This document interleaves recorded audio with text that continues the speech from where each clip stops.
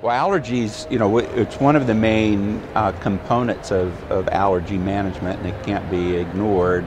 So knowing that allergen avoidance triggers or just trigger avoidance in general is an important component. So patients should always get advice about that. That process, usually involves some questioning of the patients about what do they think their particular sensitivities are. Common things are, could be in the house, could be house dust, could be pets in the house, could be tobacco smoke, which would be a non-allergic trigger but still be a problem, and then outside are various pollens and grasses. So I think a careful questioning process is important, because it generally, the evidence suggests that it doesn't really work to just give people this blanket advice about everything, but to kind of target it to the patient. So exploring that and then giving them specific advice is what I would recommend.